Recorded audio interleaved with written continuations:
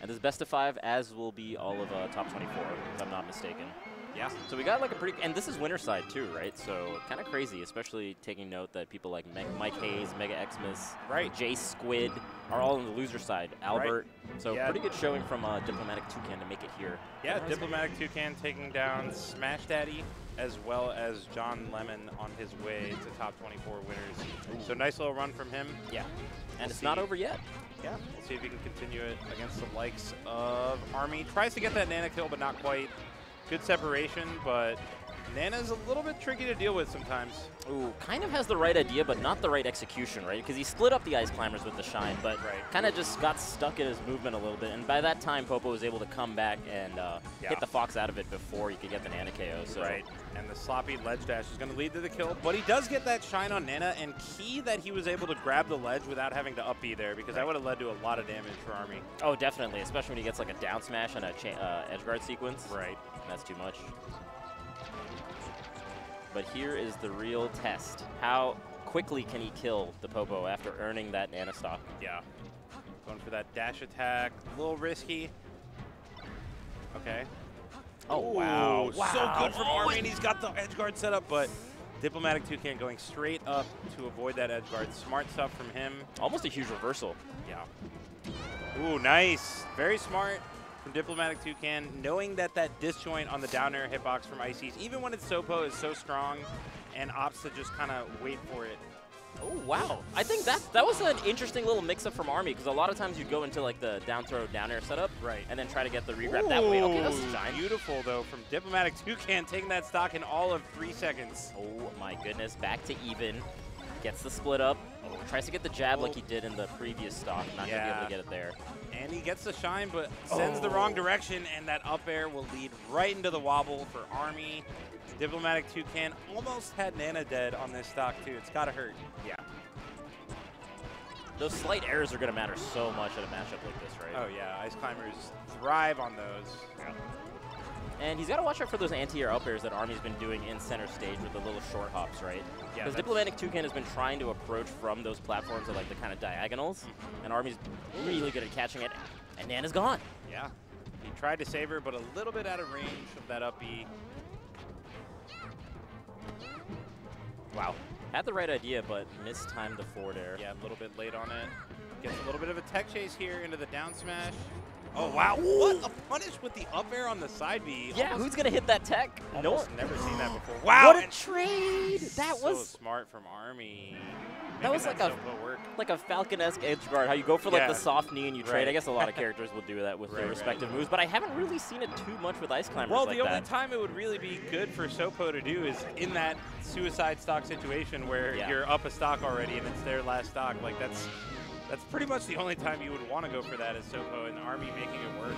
Yeah. Oh, gets the jab reset, but accidentally turns around before getting the grab. Great start for the Toucan, though. Yeah, definitely getting that Nana kill off the bat.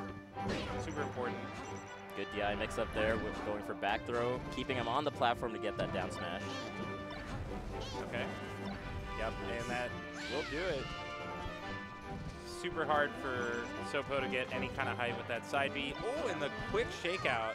Very important for DiplomaticToucan. Even at 67%, was able to get out. I like the way that Army was covering the slide off there. That up air both covers if he does the slide off or if he misses the tech. So, kind of nice. Okay. Covering pretty much everything he could do there, but he should still be living. Oh, goes for a shortened length that doesn't quite exist, but close. Had the right idea. He needed to do something. Once you start that side B high, you usually kind of have to shorten it because the opponent's going to cover it most of the time. He's going to go for jab reset. Look at these mix-ups with the throws. Wow. Army. Going for Toucan with some mix-up of his own with the up B. That was kind of scary because Nano's on one side and Popo's on the other side. Almost looked like a crazy tech chase situation. Okay. Up air, back air, and yeah. Army smartly waiting it out. Yeah. DiplomaticToucan maybe needs to be a little bit trickier on some of these recoveries. Yeah, especially because Army was just on stage, right? Kind of leaving the ledge open. This little walk crouch thing he had going.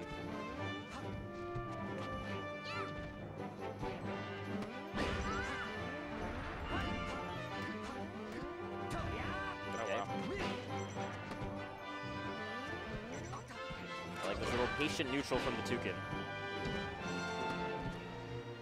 And yeah, knowing this matchup pretty well, I almost feel like DiplomaticToucan is kind of overcomplicating it against Sopo to an extent. Because it's just Sopo, so many of Fox's tools will just wall out Sopo completely, like up tilt, back air, things like that. But it seems like he's still kind of playing it as if there's two ice climbers in terms of his approach to the neutral. Yeah, giving a lot of respect, right? And honestly, I feel like Army is so scary even with this Sopo. But I do agree with you. He can just be a little bit more oppressive. He can just kind of push forward his game because of how much worse Popo is. Yeah, I think he just doesn't have enough of a specific game plan once he eliminates Nana. Right. He's been doing a good job getting it to the Sopo. Yeah. The Po, as Dunk might call it. Just the Po. Just one Po. 2-0 for Army right now. Yeah. Second game looking a little bit more decisive than the first game, but I think, as you said, if he cleans up his versus Popo game, he could have a whole different set. For sure, because he's, as you mentioned as well, doing a really good job of killing Nana in general. Oof, that push off was super important. Could have been a wobble otherwise. Okay. Ooh, that hurts. Man, that really hurts, because that could have been a KO Nana. Yeah, it's like a 1.5 stock swing right there. Quick maths. Ooh,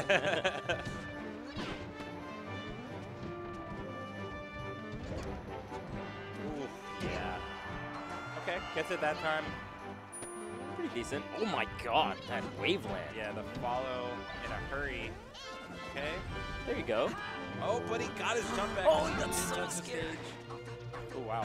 Good smash DI out of that up tilt, though, but still in a terrible spot is DiplomaticToucan, but Army not expecting these straight up Bs. He's always expecting at least a slight angle. Oh my god, that he was expecting that. Yeah. That was a read and a half. Yeah, definitely saw the future there. That's so Raven type vision from Army, but does miss the ledge dash. Not a huge deal with this entire stock lead and Nana back in the fray. And Army is so good at playing with the lead, too. You see him going right for more icicles, playing a little bit more patient, kind of like keeping his positional advantage rather than like going in too hard against the Toucan. Right. He just changes the tag officially to the Toucan. I'm not even pronouncing it properly with like Toucan. I think Toucan is a funnier pronunciation. It definitely is. Oh! I think he wanted the shine again, but realized that maybe he wouldn't have recovered. Opted for the side B, or it could have just been a miss input. These up smashes are kind of working out well, but because Nana's not at the high enough percent, well, he got it that time. I like the fact that he's going for it raw. It shows a lot of confidence because not a lot of players would go for something semi-risky like that against ice climbers. Right. Oh my god, he's getting stuck in those kind of positions so many times where he gets kind of clipped off, and then he does the up B at not a position where he can grab the ledge. Right. So he's just going to get down smashed or forward smashed or something. Oh, that's not a thing. That was Army. Sick. Army. What a setup. Oh my god, Army. That was super nice. Especially because on the last hit, he thought he was going to get comboed, right? So he just DI'd super hard against the F smash, I think it was. Right. Jeez. Yeah, he was trying to maybe DI away from a grab leading into a wobble or something like that, but that ended up hurting a lot. That was kind of 3-0. crazy.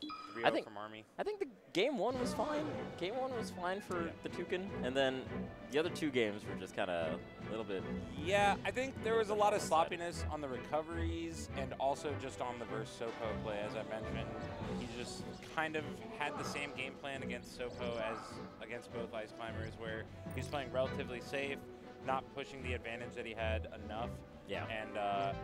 And again, just not keeping it simple to some extent. That's kind of the game plan against Sopo, because Fox does have these options that almost completely nullify Sopo's neutral. Yeah. But he was kind of playing the same sort of general neutral as he was against both climbers, which allowed Army to find the openings as Sopo. I think so, yeah. He really didn't push that advantage. The other thing is I think he didn't recover the greatest. Like, he didn't go onto ledge very often.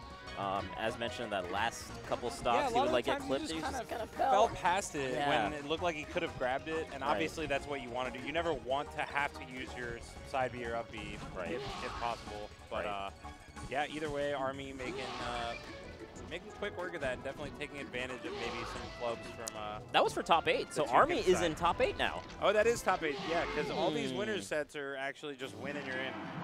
Yeah, and then he's going to be able to play tomorrow, winner side of top 8. So that's going to be a scary contender for whoever gets to play him. Right. Now we got Fiction versus Null, another top 8 qualifier here on the winner